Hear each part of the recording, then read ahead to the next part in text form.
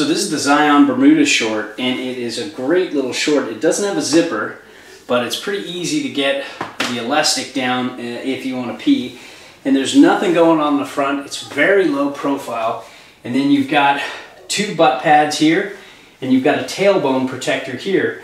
So when it's worn correctly, like it is now, you've got a nice protective tailbone and a nice part of the thighs. I would have loved to have seen two little inserts right here. These up here, two of these up here too, because then it would protect that area that I always seem to hit. But still, this is a very minimalist pant, and it's a great form of protection for those who have tight-fitting pants or just always want to have something on. I'd love to wear this.